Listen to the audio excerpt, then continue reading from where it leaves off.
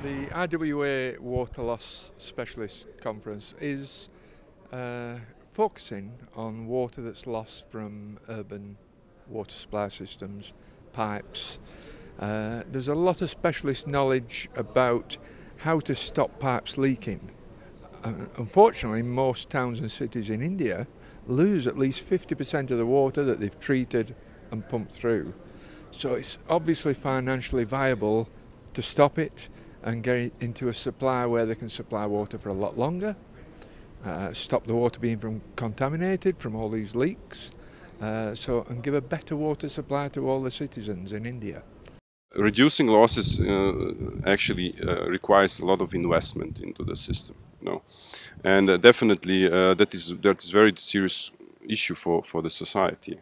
On another part, what's interesting is actually that people need to change the way they think if they want to change problems they have. This type of conferences where the knowledge from all over the world is people, experts gather here.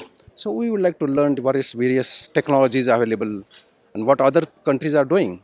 In countries like Bangladesh also, in the morning, we learned that they have done a very good job. So I think we have to move in that direction. So basically technologies available and financing, institutions, methodology, what should be done, and awareness among the people.